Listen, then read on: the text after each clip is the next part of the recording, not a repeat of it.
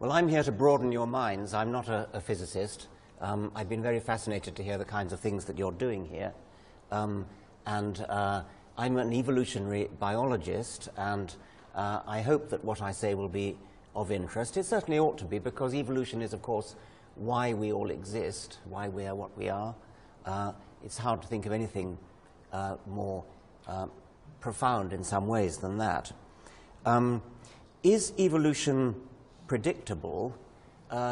It's a controversial topic, and there have been people in... Can you hear me, by the way? Is this working?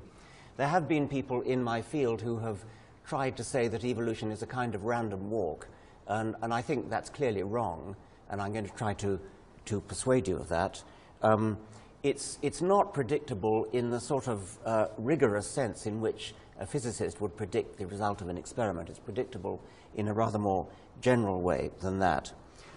One way to look at the question of whether evolution is predictable is a thought experiment which was suggested by the theoretical biologist Stuart Kauffman some years ago now. He said, imagine that you could rerun evolution starting from some arbitrary starting point, like the origin of life or the origin of the first eukaryotic cell or the origin of the mammals or something like that, and ask the question, if you could rerun it 1,000 times, how many times would you expect to get various possible outcomes? I mean, an extreme would be, how many times would you expect to get an intelligent biped with hands and forward-looking eyes, that kind of thing. And so that's going to be part of my theme, is trying to answer, in an approximate kind of way, that question. If you could rerun evolution in an experimental way, how many times would you expect to get various outcomes? Well, if we go back not all that far, but if we go back to, say, the flowering of the mammals, which took place after the dinosaurs went extinct. The dinosaurs went extinct really very recently, only about 65 million years ago, when some large object from outer space collided with Earth, almost certainly. And when that happened, there was a vast open space waiting to be filled, and the mammals filled it. And they filled it and filled all the shoes that were left vacant by the dinosaurs. So the shoes left vacant by herbivores and carnivores and big herbivores and small herbivores and big carnivores and so on. But what's interesting is that this was done separately in a number of different places, continents or islands, which were more or less isolated from each other. And I've listed there Madagascar, Australia, New Zealand, South America, and Africa. And the mammal experiment was, in a sense, run independently about 5 times in different parts of the world, which were pretty much isolated from each other, because the great southern continent of Gondwana was drifting apart by then. And each of the fragments of Gondwana, Australia, Africa, South America, and so on, carried with them their cargo of proto-mammals, which were kind of small, shrew-like creatures. And in each of these places independently, these small shrew-like animals developed, evolved, flowered, and produced the great range of mammals that we see in those places. So in Australia, for example, that looks like a dog. It's not a dog, it's a marsupial, and it's a closer cousin to a kangaroo than it is to a dog. But it looks like a dog, behaves like a dog, actually went extinct in the 1930s, behaves like a dog because it lived a dog-like way of life. So there we're starting to get an inkling that there's something predictable about evolution, in that in different places, if you start with shrew-like animals, you could perhaps predict that something a bit dog-like might evolve. There are, on the picture, 3 ways to make a mole. The one at the top right is the familiar mole that we know. And by mole, I mean, in this case, a small burrowing animal that eats worms underground.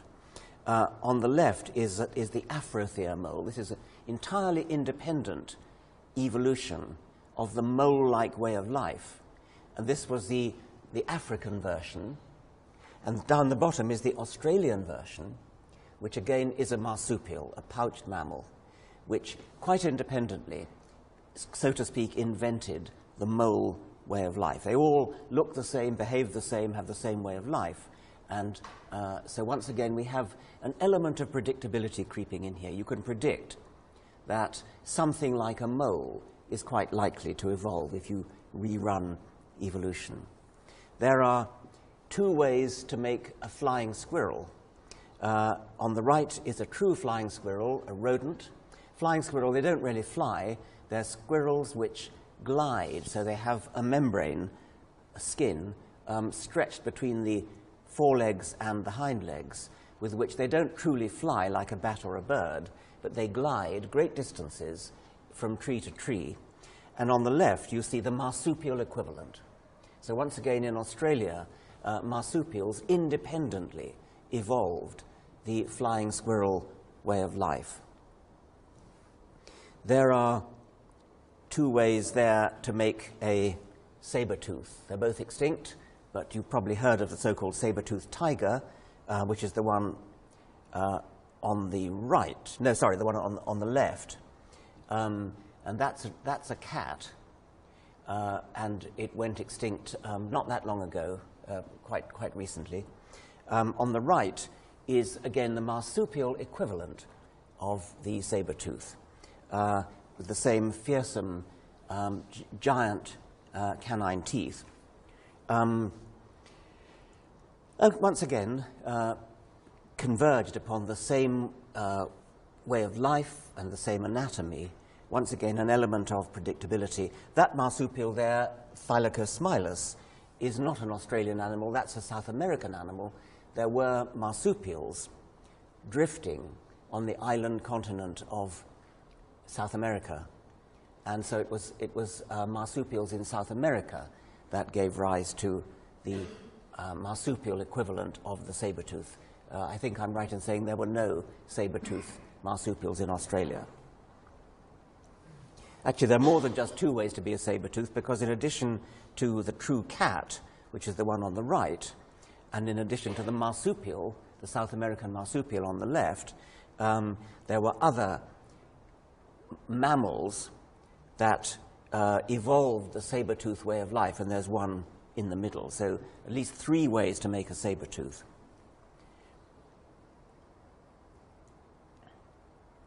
Sometimes the solution to the problem is not so similar, and on the top of that picture you see various kinds of kangaroo, which were the Australian, are indeed the Australian equivalent, marsupial equivalent to antelopes,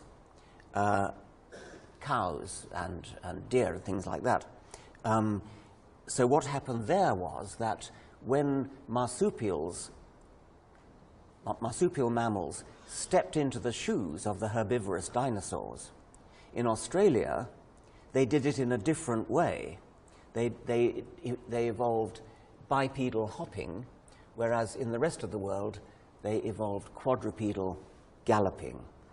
And this simply means there's no one correct solution to the problem of how to run fast as a herbivore, and the Australian ones happened to go one way, while in the rest of the world they went the other way.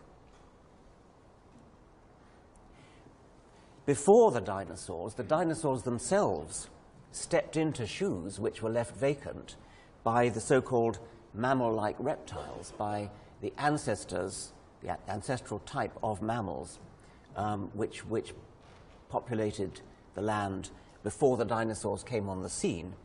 And there you see an evolutionary tree of the so-called mammal-like reptiles, which once again did all the various trades that the dinosaurs were later to do, carnivores and herbivores, big, medium, and small, and so on. So we've reached a kind of interim answer to our question about the predictability of evolution.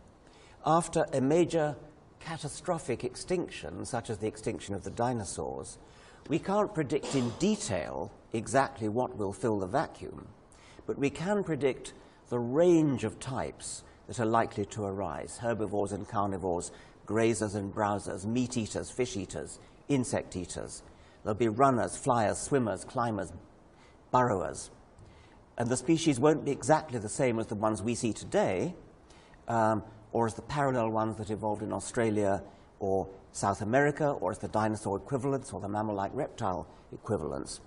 But if there were to be a mass extinction now, if another giant meteorite were to hit the Earth and extinguish us all, or almost all, we could predict that something like the range of types that we see today will appear again. They won't be in detail the same. If you want to speculate as to who would be likely to inherit the Earth, my own speculation would be rats. Rats would boom because they would have a field day exploiting what was left, all the rotting carcasses and things. And I actually wrote a little sort of apocalyptic piece in one of my books, The Ancestor's Tale, which I'll read out. I have a post-Armageddon vision. When even the four horsemen are laid low by the apocalypse, it will be rats that scavenge their remains, rats that emerge as the ultimate post-human scavengers. They gnaw their way through New York, London, and Tokyo, digesting spilled larders, ghost supermarkets, and human corpses, and turning them into new generations of rats, whose racing populations explode out of the cities and into the countryside. In a period of intense competition, short generations conspire with radioactively enhanced mutation rates to boost rapid evolution. With human ships and planes gone, islands become islands again, with local populations isolated save for occasional lucky raftings. Ideal conditions for evolutionary divergence. That's very important. You can't get evolutionary divergence unless you've got something equivalent to islands to separate off the populations that are beginning to diverge in evolution. If they're connected together, then sexual reproduction contaminates each other, and so they can't divide. So islands are vitally important for evolutionary divergence. Carry on reading from my purple passage. Within 5 million years, a whole range of new species replaced the ones we know. Herds of giant grazing rats are stalked by giant saber-toothed predatory rats. Given enough time, will a species of intelligent, cultivated rats emerge? Will rodent historians and scientists eventually organize careful archaeological gnaws through strata of our long compacted cities and reconstruct the peculiar and temporarily tragic circumstances that gave ratkind its big break? A man called Dougal Dixon actually wrote a book predicting, I think it was called something like 50 million years hence or something like that. No, it's called After Man.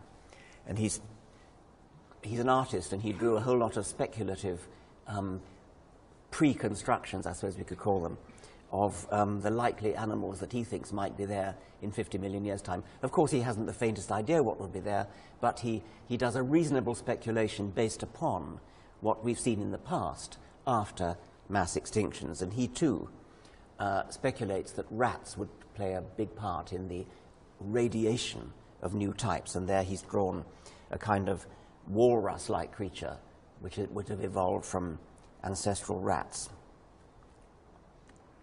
It's not that implausible, by the way, that rodents could be big, because in the past, again in South America, there were giant rodents, sort of giant guinea pigs. The largest rodent today is the capybara, which is about the size of a pig, well, a sheep, I suppose. Imagine a guinea pig the size of a sheep. They've got some in Burford Wildlife Park. They're worth going to look at. But in a few 100,000 years ago, there were giant rodents, giant guinea pigs the size of a small rhinoceros or a tapir. And there are pictures there next to a modern rhinoceros and a tapir. Okay, so that's one way in which we can tentatively answer the Kaufman thought experiment. What would happen if you rerun evolution? that way is looking at geographically separate places where the experiment has actually been accidentally rerun by luck. There's another way of doing it. We don't have to rely on geographical separation. We can think of the experiment of evolution being rerun not from the same starting point in different geographical regions, which is what I've been talking about so far, but from different starting points, very possibly in the same geographical region. For example, it's been calculated that the eye has evolved about 40 times or several dozen times independently in different parts of the animal kingdom. How do we know that? Well, we can draw the family tree of the major branches of life, the pedigree of the major branches of life, and we have plenty of evidence for what the family tree is like. And then we can fill in the family tree, which is all modern animals, remember. We can fill in the family tree and draw in what their eyes look like.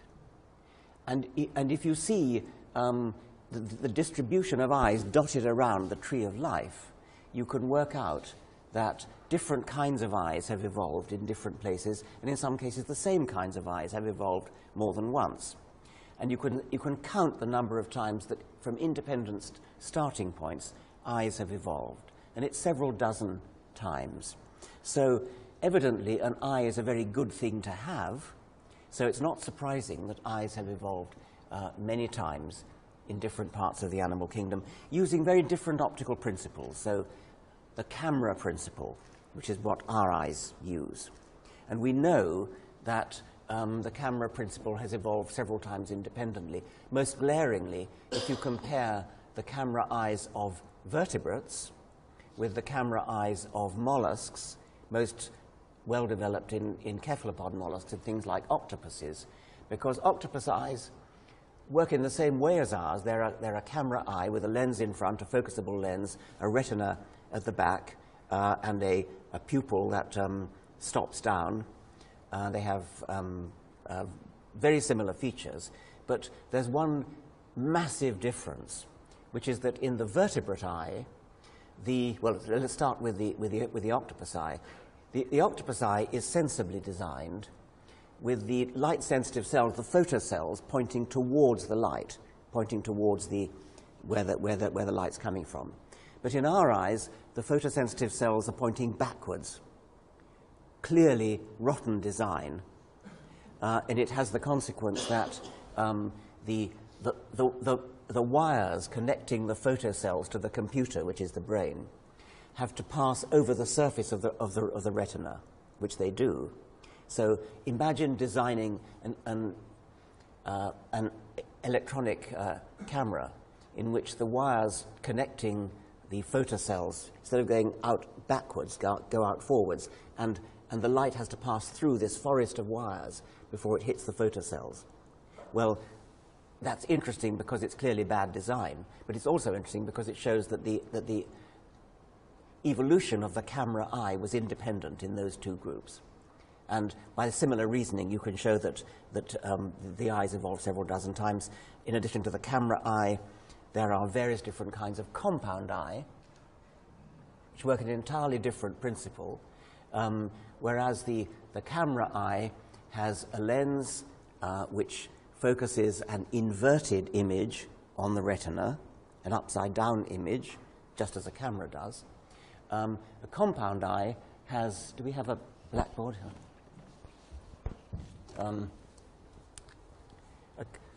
A compound eye is a sort of semicircle like that, and it's got tubes radiating out from a central point, and so each tube is seeing a different part of the world. And so if there's an insect flying by there, then the head of the insect is seen by that tube, and the thorax is seen by that tube, and so on. So the brain can reconstruct what's going on by comparing the information that's coming from the nerves from each of these tubes. And you can see that this is not an inverted image. This is, insofar as it's an image at all, it's the right way up. Whereas in a camera eye, where you've got a lens, then the target, whatever it is, appears inverted because it's doing that. And there are various different kinds of compound eye which work in somewhat different ways. Another optical principle which you could use to form an image would be the parabolic reflector.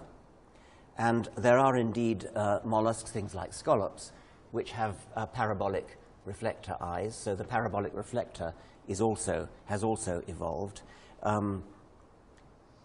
So evolution is predictable again in that you can predict that if you could rerun the experiment, eyes would almost certainly evolve, using actually all the optical principles that physicists have managed to think of which there are about 9.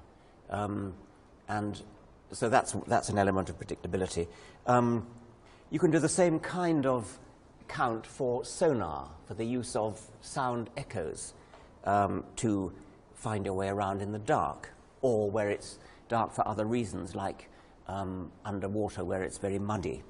The principle of sonar has been used by human technology, I think, since somewhere around the First World War. And it was then later discovered that bats do it extremely well.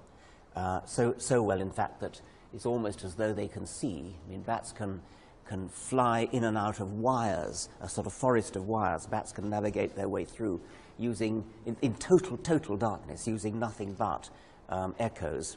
And the computations that are going on in the bat's brain have to be very, very sophisticated in order to do this accurate navigation and hunting for insects on the wing as well. Since I gather you're probably mostly physicists, is that right? You might be quite interested in some of the physical principles that are used. For example, some species of bats use the Doppler shift in order to home in on insects, for instance. Or indeed to work out how fast they're approaching an obstacle like a cliff. And rather interestingly, one of the ways they seem to do it is instead of sending out cries of a fixed pitch, a fixed frequency, and then measuring the Doppler shift of the return echo, they seem to vary the pitch of their outgoing cry in order to stabilize the Doppler shifted echo. And that's obviously a very computationally sophisticated thing to do, and it has the advantage that they can then keep the much fainter sound of the echo close to the optimum for detecting it, because it's sometimes very faint. Bats have other problems, like which physicists might be interested in, like how to avoid deafening themselves with the loudness of their cries, because once again, you've got this physical problem of the mismatch between the loudness that must be the outgoing cry and the returning echo. Since the returning echo is very faint, in order to overcome that, they have to shriek extremely loud. And if they shriek extremely loud, they're in danger of damaging their ears. And if they then reduce the sensitivity of the ears in order to avoid damaging them, then they can't hear the echoes. So there's a kind of problem there.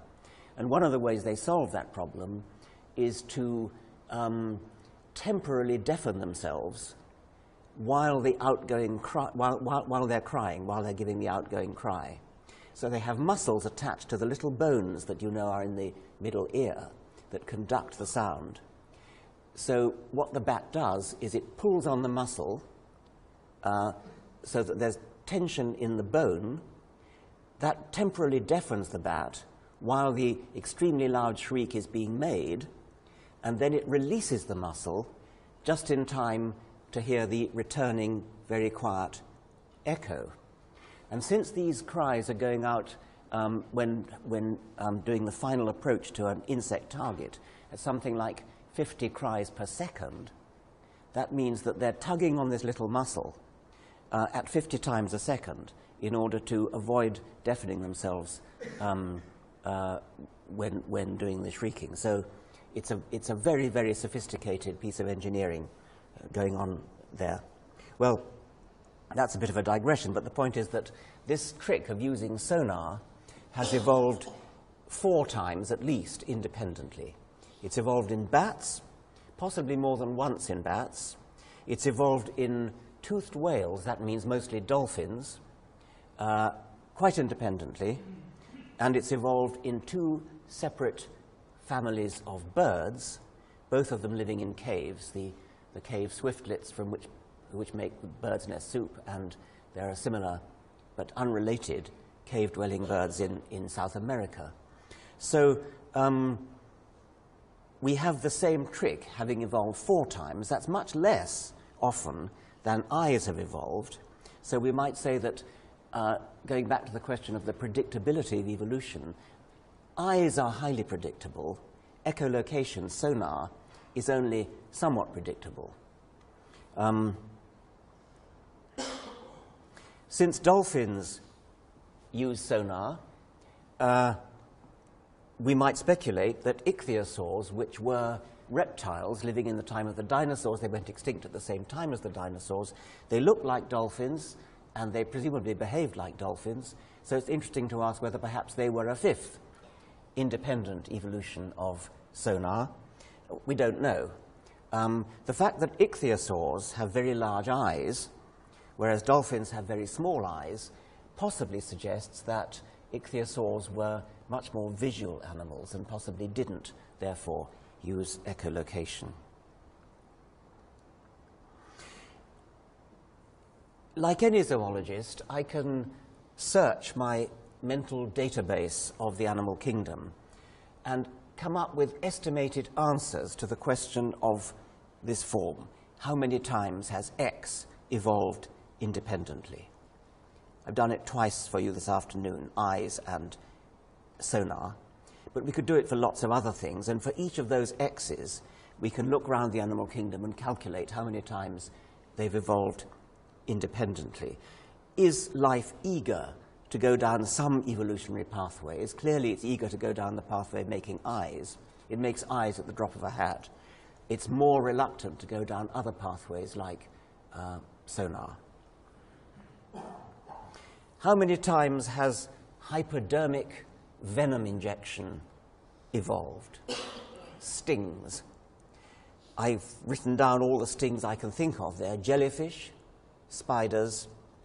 By jellyfish, I include all coelenterates, all sea anemones and things like that. Spiders, scorpions, centipedes, insects, snakes, lizards. Cartilaginous fish, shark-like fish, that's stingrays that killed that wonderful Australian chap. The one who was on television, do you remember? Steve Irwin, that's right. Teleost fish, highly deadly sting in stonefish. Even mammals have stings, duck-billed platypuses, which are a wonderful relic of the early mammalian fauna of Gondwana. Male duck-billed platypuses have a hollow claw, a rather fearsome claw in the back foot, which injects venom. It's a true sting. And even in plants, stinging nettles. So what's that, about a dozen independent evolutions of the sting. Electrolocation, another interesting principle. It's rather like echolocation in a way, but it doesn't use sound. It uses distortions of electric fields. So there are fish which navigate by creating electric fields in the water. And the interest of it is that it's evolved independently twice, and I put pictures of both the South American and the African versions of electric fish. The technology of evolving electrolocation is quite difficult. They produce an electric field, and they measure the distortions in the electric field, which are information-bearing, by a number of little, well, voltmeters, I suppose you could call them, all the way down the side of the body. And by comparing the voltage in these different little voltmeters all the way down the side of the body, they can reconstruct the electric field and therefore calculate in the brain the distortions in the electric field which are caused by objects.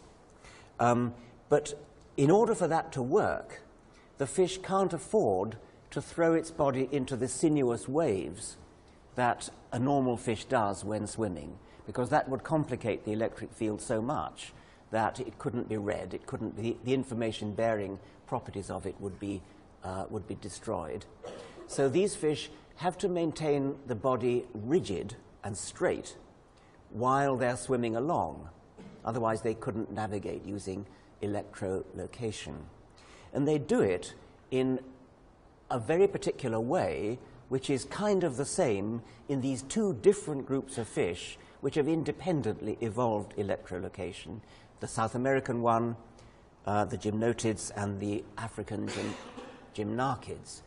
What they do is, instead of throwing the whole body into waves like any other fish, they just have one long fin which runs the whole length of the body. And it's this long fin, vertical fin, which is thrown into the waves, which in any other fish the whole body would be thrown into.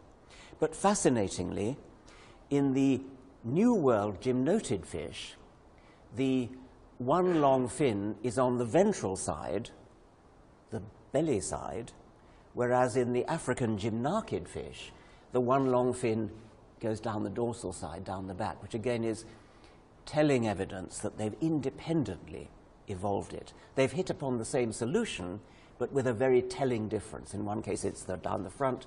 In the other case, it's down the back. So electrolocation seems to have evolved twice.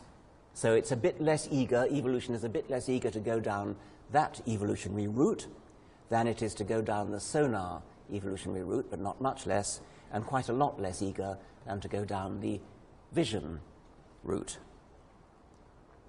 How many times has flight evolved? True flight, not like the gliding that I showed you in the flying squirrels, but true flight that can stay up for an indefinite length of time rather than just gliding.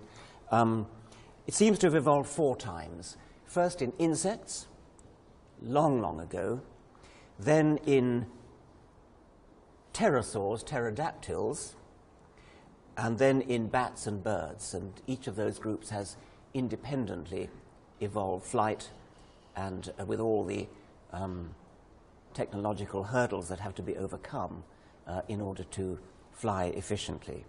And they've all done it independently in their own ways, coming up with the same solutions in some cases, different solutions in others. So evolution is, again, somewhat eager to evolve flight, but not as eager to evolve flight as it is to evolve vision. And of course, you will understand that when I use a word like eager, this is always metaphorical. In addition to true flight, there are lots of examples of the evolution of gliding. And I've already mentioned the flying squirrels. You see one on the left in that picture. But there are also gliding lizards on the right of the picture.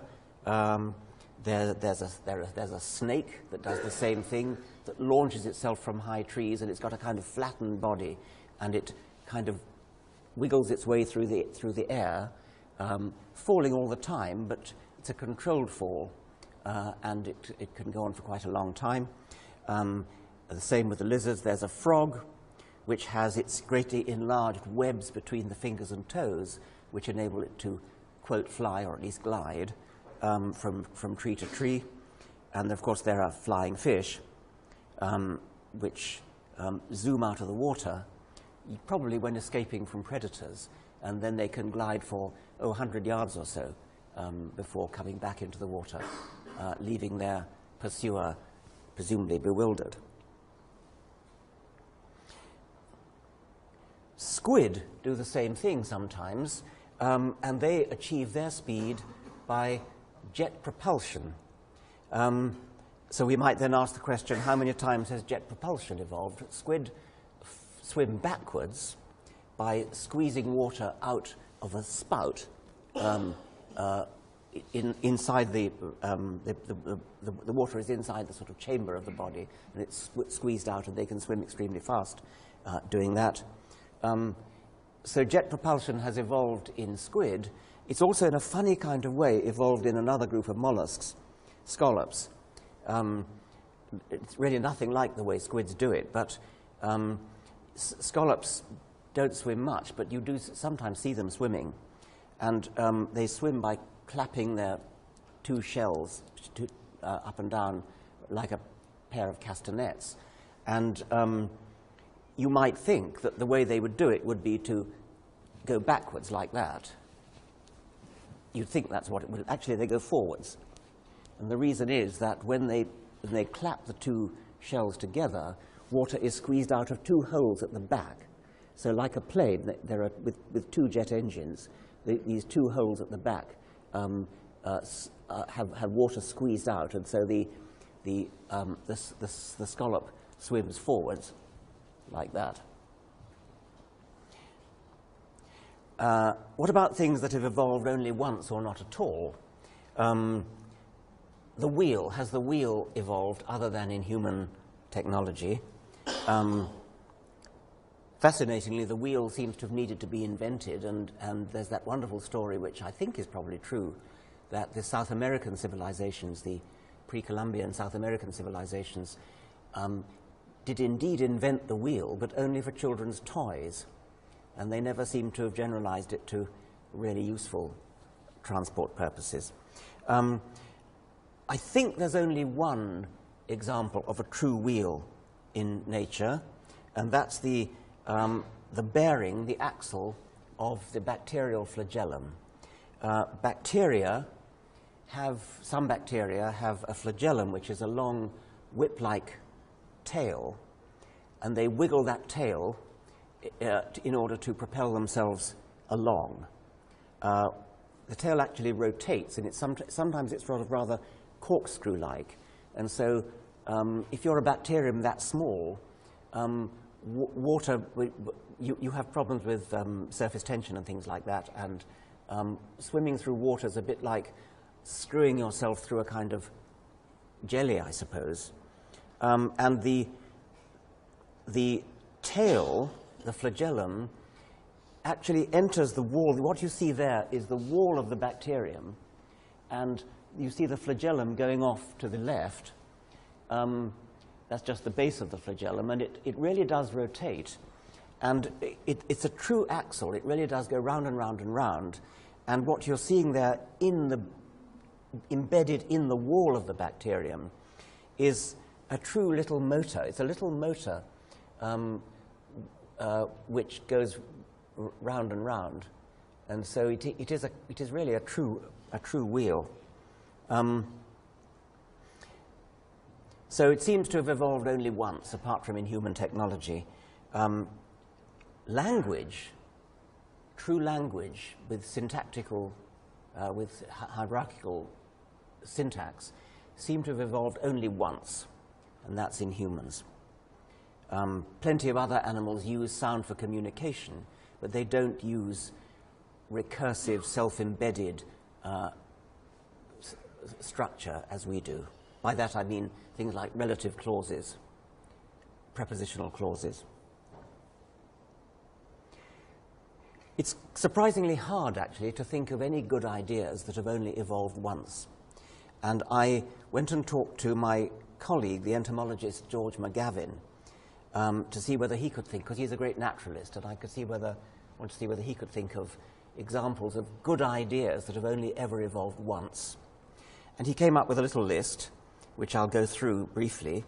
The bombardier beetle, genus Brachinus, seems to be unique in that it has a deterrent or a punishment for predators, which is a hot explosion.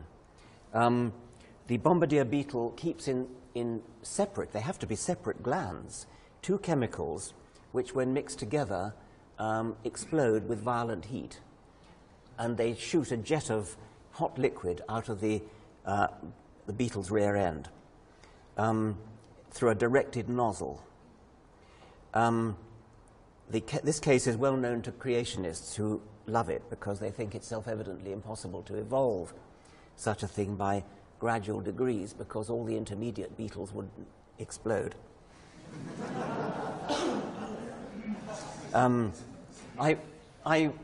It's such a favourite example that when I did the Royal Institution Christmas lectures for children, I did a little demonstration. I got great big bottles of the two different chemicals. One was hydroquinone and the other was hydrogen peroxide. And I said, well, now I'm going to mix these two chemicals. If anybody would like to leave the room, they're welcome to do so. I then put on an old World War II helmet and sort of got down behind the bench and poured that, and nothing happened at all. And then I explained that there has to be a catalyst. And you can, by gradually increasing the dose of the catalyst, you can increase the strength of the reaction. And so we do, in fact, have a gradual evolutionary staircase towards the final adaptation. And I demonstrated it by increasing the dose of the catalyst. And the final one, we did get a rather satisfactory whoosh up to the ceiling when I added the two chemicals together. So the bombardier beetle does seem to be an example of something that's only evolved once.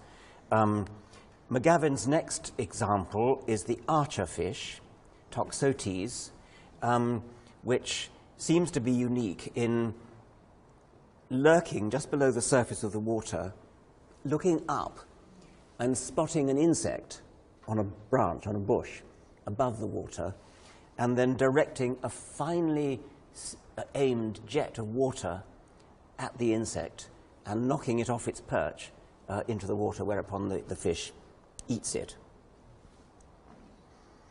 McGavin's next candidate for an evolutionary one-off is the diving bell spider, Argyra nita. This spider has returned to the water. It's one of many animals that comes from the land. Originally, its ancestors lived, all animals came from water originally, and then many of them came onto the land, and then quite a lot went back to the water, things like seals and whales and turtles, and some spiders, including the ancestors of Argyra nita. But Argyra nita, unlike whales and manatees and turtles, takes its supply of air down with it. Unlike a whale, which has to come to the surface to breathe, Argyra nita has a diving bell. It has a bubble of water which it creates, and then it goes down in the bubble, underwater, and sits in the bubble waiting for prey to come by. And every now and again it has to go back. It's rather like taking a cylinder, a scuba diver taking a cylinder of air. Every now and again it has to go back up to the surface to replenish its bubble, and then it goes down again. But George McGavin's champion example is a maggot. It's the larva of a horsefly, Tabanus. It lives in Africa, and it does a truly remarkable thing. In Africa, predictably, pools of water in which the maggot lives, it's the larva of a fly, as I said, the pools of water dry out in the dry season.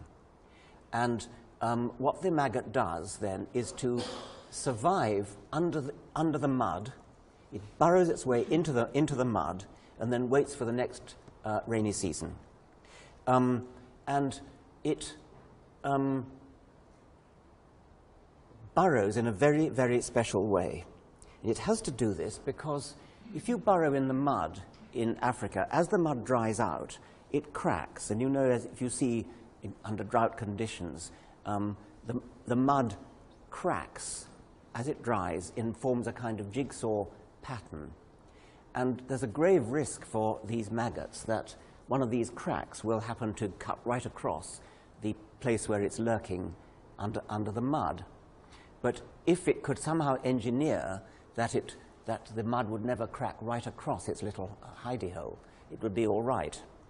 So what it does is, before burrowing down into the mud and putting itself to bed there, what it does is it corkscrews, it digs a corkscrew-shaped hole in the mud going one way, and then it does another corkscrew-shaped hole going the other way. And then finally, it goes straight down the middle between these two spirals.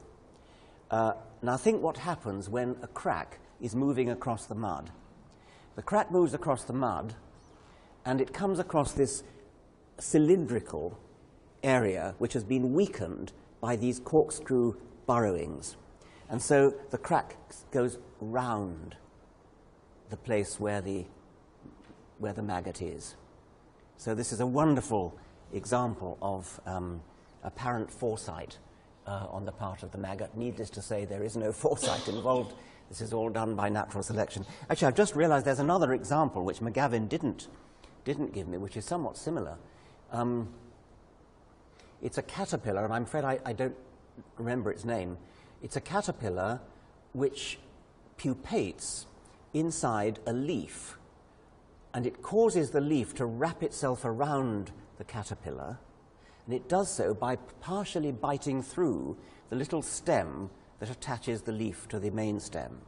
And because half the little petiole, the little stem, is bitten through, the leaf dies, and as it dies, it curls its way around the caterpillar. So the caterpillar engineers its own home. But imagine that it did that just as I've described it. Imagine a bird coming along looking for caterpillars. The bird would see that in all these perfectly good leaves, there was one leaf dangling there which was wrapped around, was curled up and dead. Well, if you were a bird, you'd go for that one. So what the caterpillar does is, before it finally puts itself to bed inside this wrapped up leaf, it goes around biting its way through lots of other leaves so there's sort of safety in numbers of leaves that have been bitten through. Are there any good ideas that have never been evolved? Well, as far as I know,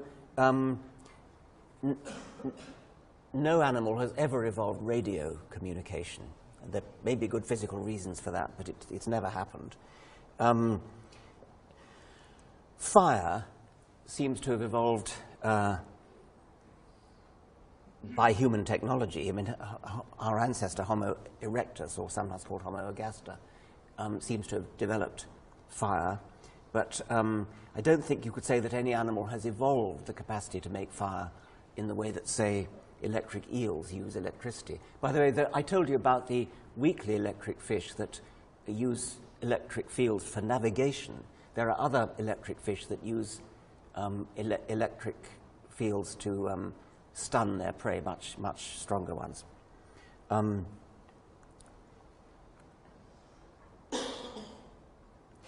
supposed to leave time for questions, aren't I? So maybe should I stop down and leave time for questions? Yeah, I think I'll do that. I will thank you very much for your attention and invite questions. Thank you.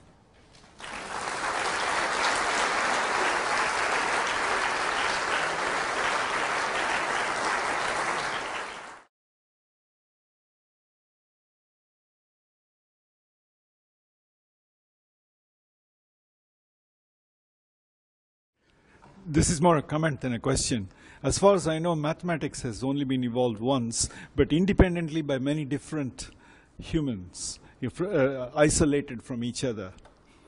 Yes, mathematics has only been evolved by humans, but independently by different groups of humans. That's a very interesting case. Of course, explicit mathematics in terms of actually writing down symbols and formulae, that's what we mean by mathematics. But I need hardly add that, of course, animals are using mathematics all the time unconsciously.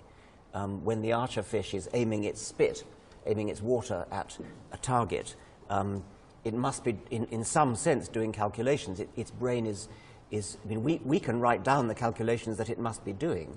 And in some sense, it's a very interesting sense, its brain must be doing similar calculations. And then when a bat catches an insect, and when almost any animal does anything, you could say that it's kind of using mathematics. But we're the only species, of course, that's developed formal mathematics written out on paper or papyrus or whatever. Hi. Yeah, I was interested about the importance of islands in developing diverse biological pathways. I was wondering if you could give us some thoughts about how that applies to ocean-born life forms. Yes. Okay. The importance of islands, as I said, is that if it were not for islands, if the entire habitat of the animals you're talking about is absolutely uniform, then there's nothing to stop gene flow between different parts of the population. And so any putative divergence into two different species is constantly being swamped by mating between the two. And islands let that happen because the thing about islands is that they're difficult to get to, but once you get there, then you can reproduce freely, and there's only occasional risk of contamination from other islands. And so archipelagos like the Galapagos archipelago are famous cockpits of divergent evolution. The questioner asked how can that happen in something like the sea, where you don't have islands. By the way, the word island, of course, doesn't just mean land surrounded by water. A lake is an island from the point of view of a fish. A mountain top is an island from the point of view of a kind of animal that can only live at high altitude, surrounded by low altitude areas that it can't survive in. In the sea, the equivalent of an island might be a reef, where which is separated from other reefs, and so something like many species of fish which live only around coral reefs. The distance that separates one reef from another would constitute the equivalent of the island effect. And animals that live in shallow water bays, for example, that would be another example. Language, for example, has that only evolved once, or would you say that? Language, yes. Language has pretty definitely only evolved once. I think we can safely, well, sorry, I don't know how many times it's evolved separately in humans. It might have evolved more than once in humans, but humans seem to be the only species that have evolved language. There are precursors of language, which are the use of numerous different kinds of cries and songs and things, often very elaborate. But as I said, they don't have syntax. It's characteristic of human language that it has grammatical structure which is self-embedded, and by that I mean things like this is the something that did the something that did the something that something the house that Jack built. Now that's a series of sort of open brackets of relative clauses. The adjective noun of the adjective noun, which adverbly verbed in the noun of noun which verbed, adverbly verbed. Now I think you can all tell, because you're all linguistic animals, that that was a grammatical sentence, never mind the fact that it was just nonsensical words.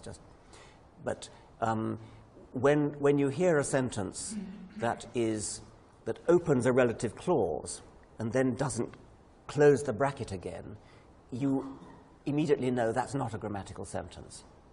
So if I say, the man with the red hat, you want that to be finished. The man with the red hat who threw it in the air, you can see where the brackets come, brackets within brackets, and you want it to be finished by has gone to London or something of that sort. So the man with the red hat who threw it in the air has gone to London rounds the whole thing off. It appears that no other animal has that. It seems to have evolved only in humans. There is telling, suggestive evidence that there are certain genes, maybe just one or two genes, which have mutated from our ape ancestors so that we are the only ones that have the mutant form, and that mutant form of the gene seems to be at least very important in language. The evidence for that is that there are some individual humans who are unfortunate enough to have back mutated to the version of the gene which other apes have. So they don't have the human version of the gene, they have the chimpanzee version of the gene. and they can't talk. They can make noises and they can learn a few words, but they can't string sentences together. And so it's possible that the evolution of syntactic grammar was made possible by one or two very particular mutations. It's a remarkable case where you can actually pin down, or possibly pin down the genetics of what happened. Some animal, non-human animal communication is quite sophisticated. The most sophisticated might be the bee dance, where bees, highly social animals, can communicate to each other the direction and distance of food by means of a code. It's not a grammatical code, it's a sort of mathematical code. And it is, I can tell you, you may already know about it, but perhaps see if there's another question. Thank you, Professor Dawkins, for a very interesting talk. I think it's been a long time since I've learnt so much in 1 hour. But I was interested by your approach, which I would describe as observational stroke interpretive. It seems to me there's an alternative approach, in fact, which is actually the one I was expecting, is where you would start from a position of understanding the drivers of evolution and then start from a certain set of conditions and then go through the influencing factors to end up, you know, with an answer to your question. And in fact, that approach, I would have thought, would end up, well, your final position would end up depending on your starting conditions. Yes. But I mean, is that not a valid approach, or is it one that somebody's attempted? I presume you mean something that an experimentalist would wish to do. I mean, you'd actually want to manipulate evolution. Do you mean? No, not necessarily an experimentalist. Somebody with a sort of sound theoretical understanding. I mean, that would be the approach that a physicist would take, for example. Well, I still haven't quite got the point then. If you don't mean experimental... if you understand, if you know the drivers, if you know the various drivers of evolution and you have a set of starting conditions, and then you can therefore say, well, these drivers are going to be favoured, these drivers are not going to be favoured, so you mean they're going to take us in a certain direction. So it basically says that where you end up depends on the starting conditions. Yes. I mean, so ideally, what the theoretical physicist would do, I suppose, would be not an experiment, but you know the starting conditions and you know the drivers, and so you can actually calculate what you'd expect the outcome to be. I think it's just too complicated for that. I mean, you can... What I've done is to do it in a sort of verbal way. And ideally, it would be nice to do what you've suggested. Ideally, it would be nice to do experiments as well, by the way. And the problem there, of course, is that it all takes rather longer than a human lifetime to do. Well, there are a few exceptions. There are some. You can work on bacteria, where their lifetime is about 20 minutes, and so you can get a lot of evolution in a human lifetime. And no, but I take your point. I think that you perhaps underestimate the sheer number of variables which impinge. You gave a lovely example of the extinction of the dinosaurs, for how evolution could lead to a similar number of outcomes independently, which raises the, in some ways, fairly obvious question, well, why didn't we get a whole load of different dinosaurs again?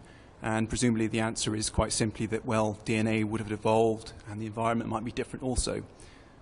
So here's the question. What do you think is more important, the environment in which the evolution is happening, or the DNA? Okay, that's a very interesting question. I don't know whether you could hear it, but the question was, when the dinosaurs went extinct and the way was open for a whole new flowering of evolution to fill their shoes, why didn't new dinosaurs evolve? Why was it mammals, and why did they do it in somewhat different ways?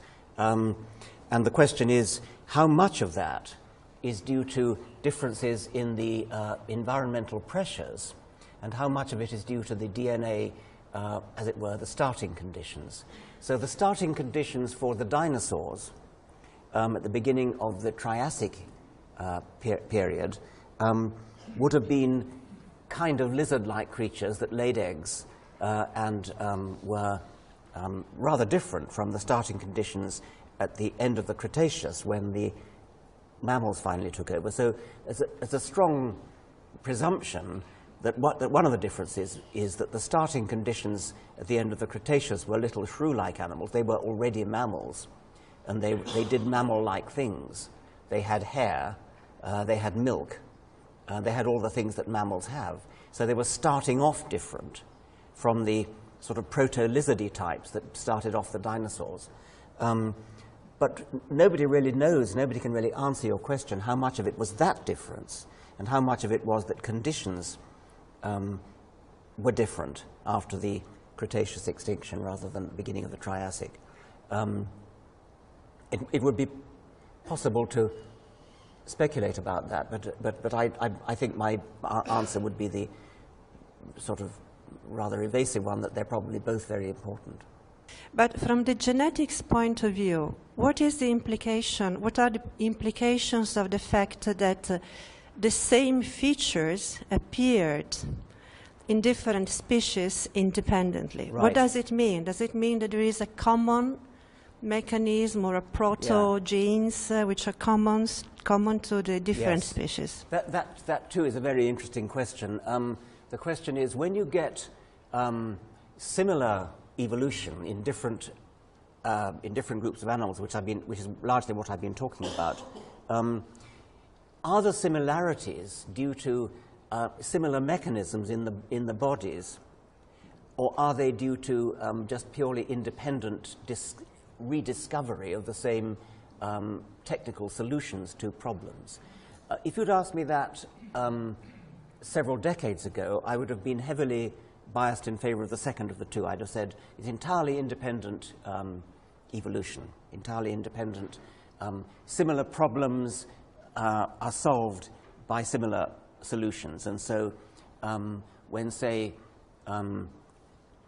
octopuses evolve eyes and vertebrates evolved eyes, it was just a totally independent evolution of the camera eye principle.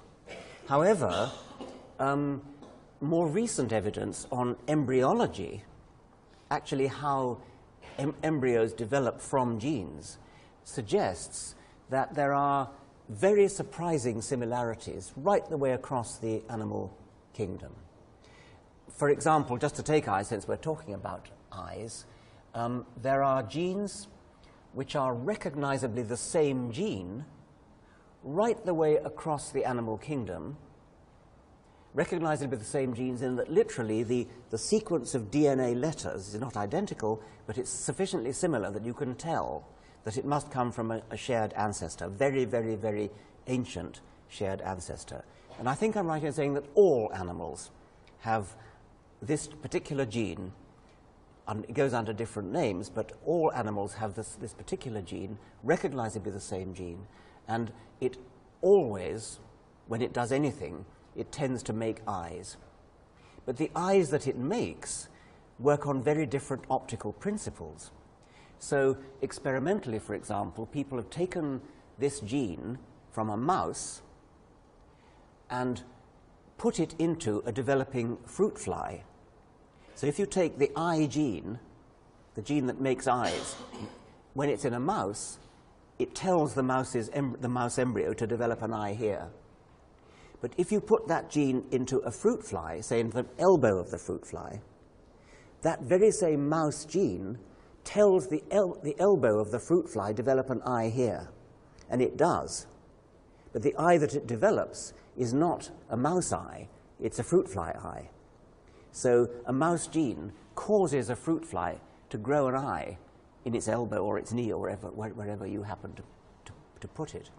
So, and there's other even more striking evidence that there are genes which are not only shared across all animals or across such widely different animals as vertebrates and insects, but that those genes do something similar in those different animals. So the pendulum has swung a bit in the direction of suggesting that there may be commonalities of the genetic substrate which cause similar things to develop, but in very different ways in detail.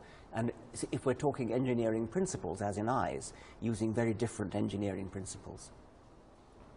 would you be able to predict intelligent life?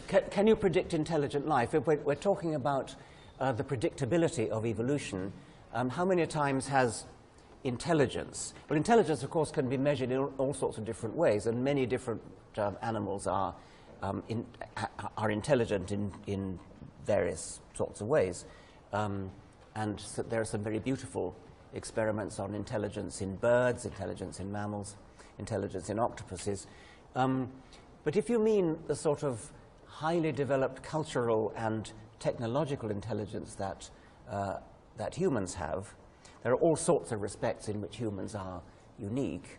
And if we were wiped out, then who can say something like a technological intelligence might evolve again? And my purple passage that I read out to you suggested that future descendants of rats might do that. It's taken a very long time for any animal to produce technological intelligence on this planet. It's taken about 4 billion years. So it's a pretty good bet that it might very well not happen again. If you think universally about other islands of life that might have arisen elsewhere in the universe, then we again have no direct evidence for intelligent life elsewhere.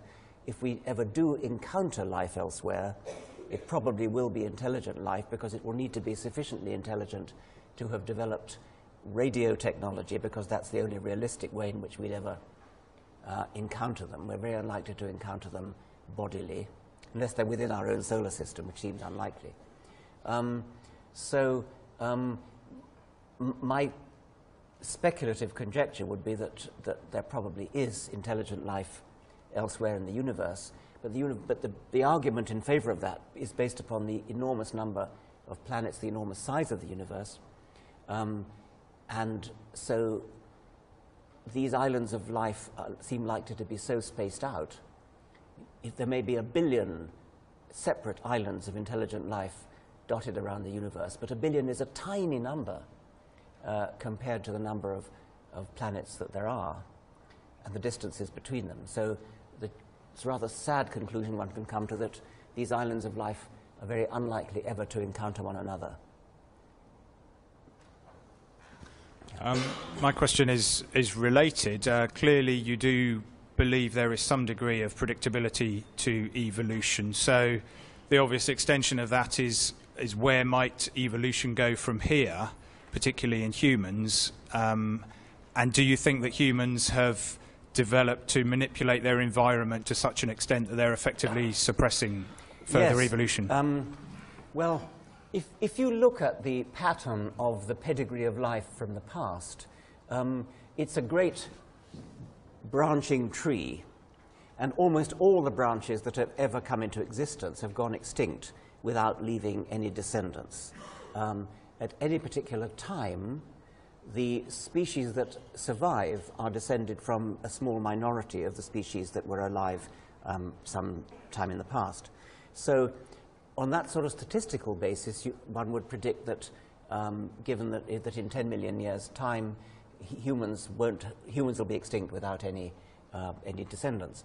However, because of human technology, you might say all bets are off, because whereas all the mechanisms of extinction that have operated in the past, we might be able to overcome, possibly even at some future time, human technology might be able to spot an approaching large asteroid and head it off in some way. We couldn't do it now.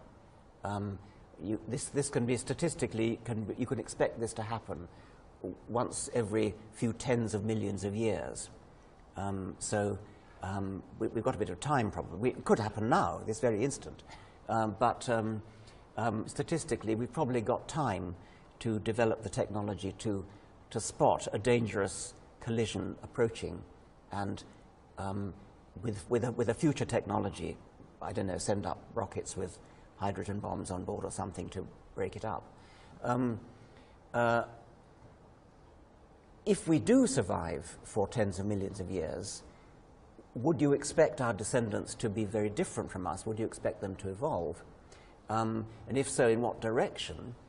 Well, one way to answer that might be to look at the trends from the relatively recent past. So if we go back, say, 3 million years, which is still pretty recent by evolutionary standards, our ancestors at that time were probably of the genus Australopithecus. They were bipedal, they walked on 2 legs, but they had brains about the size of a chimpanzee. So they were 2-legged chimpanzees, sort of. And the dominant evolutionary trend during the past 3 million years has been an increase in brain size, a very dramatic increase in brain size. So you might think that's a kind of trajectory which would, maybe that's continuing into the future. But remember that in order for that to be true, there's no momentum, there's no built-in inertia in evolution. It depends entirely on natural selection, choosing certain types of individuals possessed of certain genes for breeding and others for not breeding, often by some dying more often than others. Our ancestors, since the time of Australopithecus, must have gone through a period when the brainiest individuals were the most likely to survive or the most likely to reproduce. And to answer part of your question, we don't seem to be in that evolutionary pressure now. There doesn't seem to be any tendency for the brainiest individuals to be the most likely to reproduce. So whatever it was that propelled our evolution in the direction of large brains in the past doesn't seem to be working now. It could even be that the least brainy individuals are the most likely to reproduce. But in any case, remember that any trends that you might think you detect in today's civilization have got to be continuously applied for a very long time in order to give rise to an evolutionary trend. So it's not enough to look around the world today and say what kinds of individuals, genetically differentiated individuals, are doing the most reproduction at the moment, because that's unlikely to be the same types that are in as short a time as 1 century, let alone 1 million years. There are doubtless many people in our civilization today who owe their existence to their parents' incompetence in the use of contraception. And so if there's any genetic variation in incompetence, then strictly speaking, we have an evolutionary trend towards incompetence. But that will only give rise to a detectable evolutionary trend if whatever it takes to be incompetent in the use of contraception today is still what it takes to be incompetent in the use of contraception in, say, 100,000 years' time. And technology will have changed so much in 100,000 years that the nature of what it takes to be incompetent, which is the Darwinian fittest phenotype, will have changed. And so it's extremely difficult to predict what will happen in human evolution. If we send out colonists to colonize space stations or other planets, as some people in a science fiction-y sort of way speculate, then that will be rather like a sort of celestial Galapagos, where there's rather little gene flow between islands of colonization. And there might well be the opportunity for divergent evolution. And if we colonize a planet with, say, a weaker gravitational field than we have here, or a stronger gravitational field than we have here, then you could actually predict certain changes in the skeleton, where if a planet with a strong gravitational field, we would have great stumpy rhinoceros-like legs to support our increased weight, whereas on a planet with a weak, if we could set up a colony on the moon, then we'd probably evolve towards being like little spidery things skittering around on long spindly legs, provided that survival was non-random, provided it was possible to die before you reach reproductive age, which in our civilization is quite difficult to do. So there are all sorts of unknowns, all sorts of strangenesses which have been brought about by the uniqueness of humans. I think there's time for 2 more questions, if anyone. Perhaps we could open up to a broader range of topics if you wanted. Anybody else want to speak? Hello, I've got a question from my boss, Dr. Alan Bond. He wrote you an email that never got replied to, which I'm about to read to you now. My apologies first for that.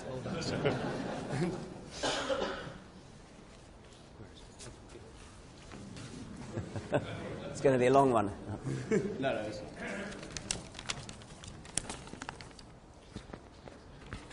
only 1 page. Dear Dr. Dawkins, I am and have been since a small child atheist and not even slightly agnostic and very close to the extreme limit on your non-believers scale. I do not normally feel the urge to discuss this as I have better things to deliberate, but in the context of a fundamental scientific error in the God delusion, which I was given as a gift, I feel it necessary to get it out of the way to begin with so you know where I stand. Your discussion of complexity growing from lesser complexity is incorrect. The entropy of an evolving biological system increases when all thermodynamic processes are taken into account and the entropy, i.e. the disorder, of the universe as a whole increases. The local reduction in entropy is only local.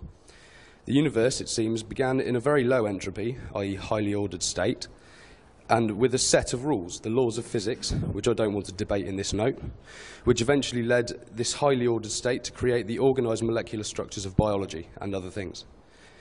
Your much vaunted evolution argument is a consequence of that initial organisation and is little more than transformation of one ordered system into another. What you provide is mechanisms, not the underlying thermodynamic cause. Now, if any of your opponents have the wit, they will say, if this isn't God creating man in his own image, what is? The initial state of the universe could just as easily satisfy the definition of the God the Creator as it could any other argument. Big Bang arose by any other name, etc. And this low entropy beginning represents a serious starting problem in astrophysics. In addition, I myself cannot disprove the possibility that the overall activity of the universe is not the processing of information on a level that I cannot see, any more than a single brain cell can see the information being handled by the whole structure. The discovery of quantum entanglement complicates this still further, contradicting the locality of interactions, which is what the theory was supposed to be about. I present this to you first to correct what is a serious error which could undermine your arguments, but also to act as a devil's advocate on communication with God, since I feel your opponents generally lack the scientific knowledge to take you on. If atheists are to take a point of view on the world, they should be based on sounder foundations than those views that they tried to topple. The morality arguments are sterile, and I will not embark on those. Best regards, Alan Bond. Well, I wasn't really sure what the thrust of that was. I mean, and don't read it out again, please. I am not a physicist. The room is filled with physicists. If there was a suggestion there that evolution violates the second law of thermodynamics, that's just plain wrong. And I hope that's obvious to everyone in the room. As Eddington said, if your pet theory, how did it go? If your pet theory goes against Maxwell's equations, then so much the worse for Maxwell's equations. If your pet theory goes against observed fact, well, these experimentalists do bungle things sometimes. But if your pet theory goes against the second law of thermodynamics, I can offer you no hope. There is nothing for it but to collapse in deepest humiliation. So certainly evolution doesn't go against the second law of thermodynamics. Nothing else does. I am not physicist enough to talk about the origin of the cosmos. That I would have to leave to probably just about everybody in this room better than me. And so I'm sorry to end on a rather unsatisfactory note, but I've been asked a question about physics rather than about biology. And as far as biology is concerned, it's absolutely clear what's going on with no violation of any thermodynamic laws. Complexity is increasing, but it's increasing locally at the expense of the rest of the universe. Okay, thank you for that. In a moment, I'm going to ask Professor Dawkins just to tell us in 1 or 2 minutes about the work of the RDFRS. We're making a collection for his foundation, retiring collection. So please fold your donations neatly in half and put them in the bucket. I didn't know that was going to happen, I'm sorry. And so could you just tell us a little bit about its work, please? Well, I'm slightly embarrassed. I'm very grateful. I didn't know that was in the cards. The foundation is for reason and science, and it's interested in education, obviously, in promoting science, in promoting reason, in promoting skepticism. It has 2 branches, one in America, which is doing rather a lot of things, and one in Britain. And perhaps I could just tell you about the most recent thing the British one has done, which is to commission an Ipsos Mori poll taken in the week after the 2011 census to try to find out what people who tick the Christian box in the census really believe. And the reason for this was that after the 2001 census, 72% of the British population ticked the Christian box. And this 72% was used by politicians and apologists to justify the imposition of Christian values, such as bishops in the House of Lords, such as faith schools, and so on. And a lot of us were rather skeptical of that figure of 72% because we believed that a lot of people would simply tick the Christian box because they were brought up Christian, or they were baptized, or they just feel that I feel like a good person, and so I might as well tick Christian, or I'm certainly not a Muslim, so I might as well tick the Christian box. So what we wanted to do was, first of all, to try to get the census authorities not to include the Christian question in the census, and we failed on that. They went ahead and put in a question, what is your religion, or do you have a religion, what is it? So we fell back on plan B, which was to run a poll, a large poll, professionally conducted, which is quite expensive, in the very week after the census, to ask people who tick the Christian box what they really believe. And we found some pretty remarkable things. First of all, the number who do tick the Christian box has dropped from 72% to 54%, which is an embarrassment to the lobbyists who want to use that figure. Second, if you just take the 54% and ask them supplementary questions like, how often do you go to church? Can you pick out which is the first book of the New Testament, given a choice of Matthew, Genesis, Acts of the Apostles, or Psalms? Less than 40% of the people who tick the Christian box are sufficiently familiar with the Bible to pick out Matthew. And when you ask people, why did you tick the Christian box? The majority, the most favored answer was, because I think of myself as a good person, which is pretty shocking. And especially when you go on to a supplementary question, which is, when you are faced with a moral dilemma, like what would be right or wrong in a situation, do you turn to your religion? Only 10% of the people who tick the Christian box answered yes to that. So that seems to contradict this view that you're Christian because you feel like a good person. And there are lots and lots of other questions, the general purport of which has been, I think, or will be, to undermine, to pull the rug out, really, from anybody who wishes to use the census as evidence that Britain is a Christian country, and therefore Christian values and politics should follow. That's just the latest thing. It's in my mind at the moment because we only published the results of this survey last week, and there's been a tremendous backlash against it in the press, which some of you may have seen. But that's just one thing that the Foundation does. So we stand for reason and science and against superstition of all kinds, and that includes religion. Thank you.